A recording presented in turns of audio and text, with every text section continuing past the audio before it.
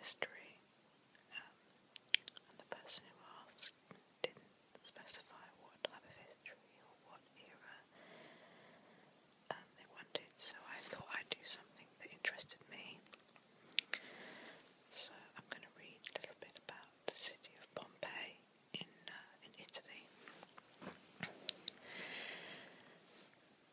The city of Pompeii was an ancient Roman town near the city of modern Naples, in the Italian region of Campania, in the territory of the commune Pompeii. Pompeii, along with Herculaneum and many villas in the surrounding area, were mostly destroyed and buried under 4 to 6 metres of ash and pumice in the eruption of Mount Vesuvius in 79 AD. Researchers believe that the town was founded in the 7th or 6th century BC and was captured by the Romans in 80 BC. By the time of its destruction, 160 years later, its population was probably approximately 20,000, with a complex water system, an amphitheatre, gymnasium, and a large port. The eruption was cataclysmic for the town. Evidence for the destruction originally came from a surviving letter by Pliny the Younger, who saw the eruption from a distance and described the death of his uncle Pliny the Elder, an admiral of the Roman fleet who tried to rescue citizens. The site was lost for about 1,500 years until its initial rediscovery in 1599, and broader rediscovery almost 150 years later by the Spanish engineer.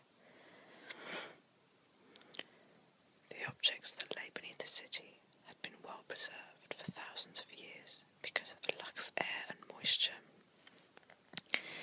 These artifacts provide an extraordinarily detailed insight into the life in the city during the Pax Romana.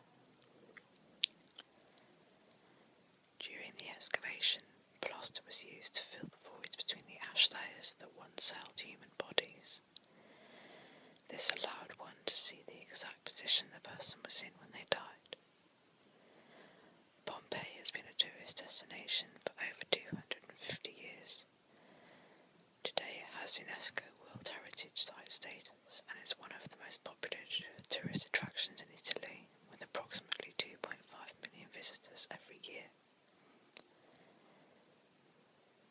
Early history. The archaeological digs at the site extend at the street level of the 79 AD volcanic event. Deeper digs in the older parts of Pompeii and core samples of nearby drilling have exposed layers of jumbled sediment that suggest the city had suffered from other seismic events before the major eruption. 3 sheets of sediment have been found on top of lava that lies below the city, and mixed in with the sediment, archaeologists have found bits of animal bone, pottery shards and plants. Carbon dating has determined that the oldest of these layers are from the 6th to 8th centuries BC, around the time the city was founded.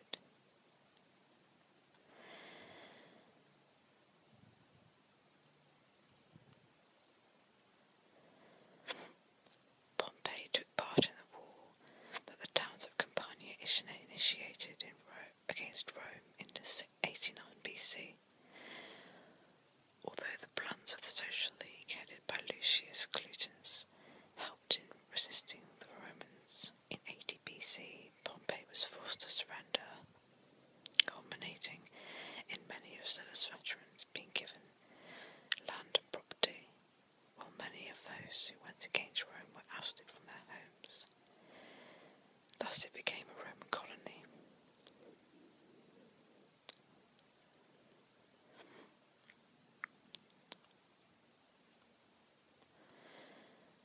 Just flicking through to find. Okay, we go the history of the eruption of Vesuvius. By the 1st century AD,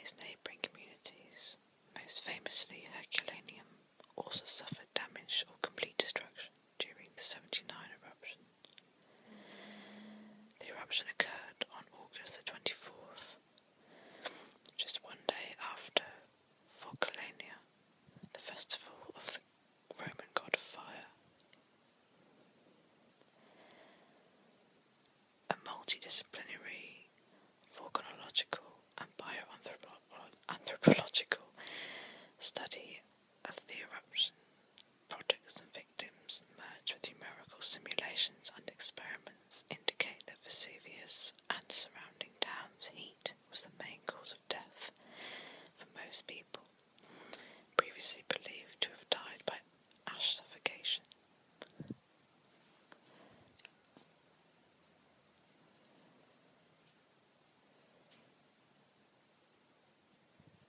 The results of the study, published in 2010, show that exposure to at least 250 degrees centigrade hot surges at a distance of 10 kilometres from the vent was sufficient to cause instant death, even if people were sheltered within buildings. The people and buildings of Pompeii were covered in up to 12 different layers, in total 25 metres deep, which rained down from the sky for 6 hours. Pliny the Younger provided a first-hand account of the eruption of Mount Vesuvius from his position across the Bay of Naples and Misenum, in a version which was written 25 years after the event. His uncle, Pliny the Elder, with whom the Younger had a close relationship, died whilst attempting to rescue stranded victims. As Admiral of the fleet, Pliny the Elder had ordered ships of the Imperial Navy to cross the bay to assist evacuation attempts. Volcanologists have recognised the importance of Pliny the Younger's account of the eruption. The eruption was documented by contemporary historians and is generally accepted to have started on the 24th of August 79 AD, relying on one version of the text of Pliny's letters. However, archaeological excavations from Pompeii suggest that the city was buried about 3 months later. This is supported by another version of the letter, which gives the date of the eruption as November 23rd. People buried in the ash appear to be wearing warmer clothing than light summer clothes that would be expected in August. The fresh fruit and vegetables in the shops that were uncovered are typical of October, and conversely the summer fruit that would have been typical of August was already being sold in dried or conserved form. Wine fermenting jars have been sealed over, and this would have happened around the end of October.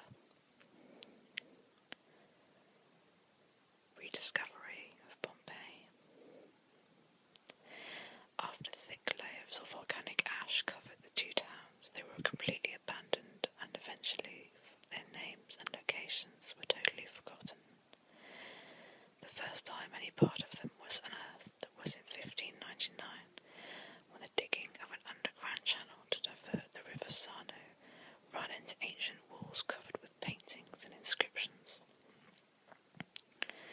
The architect Domenico Fontana was called in, and he unearthed a few more frescoes, but then covered them over again, and nothing more came of the discovery. Fontana's act of covering the paintings has been seen both as censorship and as a broad-minded act of preservation for later times, as he would have known that the paintings of hedonistic kind later found in some Pompeii villas were not considered in good taste in the climate of the Counter-Reformation. Herculaneum was properly discovered in 1738 by workmen digging for the foundations of a summer palace for the King of Naples. Pompeii was rediscovered as the result of international excavations in 1748. These towns have since been excavated to reveal many intact buildings and wall paintings. The King of Naples, Charles of Bourbon, took great interest in the findings even after becoming King of Spain, because the display of antiquities reinforced the political and cultural power of Naples. Carl Weber directed the first real excavations. He was followed in 1764 by military engineer Francisco La Vega. Francisco La Vega was succeeded by his brother Pietro in 1804. During the French occupation, Pietro worked with Christophe Salicetti. During early excavations of the site, occasional gravitational voids in the ash layer have been found to contain human remains. It was Fiorelli who realised these were spaces left by decomposing bodies, and so devised a technique of injecting plaster into them to recreate the forms of Vesuvius's victims. This technique is still in use today, with the clear resin now used instead of plaster because it is more durable and does not destroy the bones, allowing for further analysis of the real bodies.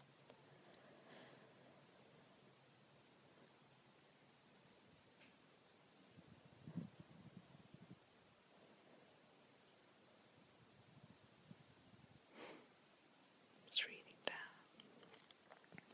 I actually went to a exhibition at the British Museum, which included a lot of findings from Pompeii and Herculaneum. It's incredible that the types of things that have survived. Full paintings have been, they were preserved in the ash, and now they've been brought back to life again, I suppose. And then it's sort of fascinating to see all of those things, and then it's also really sad when you come across the plaster casts of the bodies, and they're so real. It's quite frightening just to. Some of the plaster casts give an indication of a sort of human reaction to extreme heat. They're sort of sheltering or crouching, or they're protecting their loved ones. It's a really quite sad scene, but I would recommend anybody who happens to be in London before, I think it's the end of September this year, the exhibition finishes, and all of the artefacts will be shipped back to Naples. Naples, Italy, that is, not Naples, Florida. So it's definitely worth going down.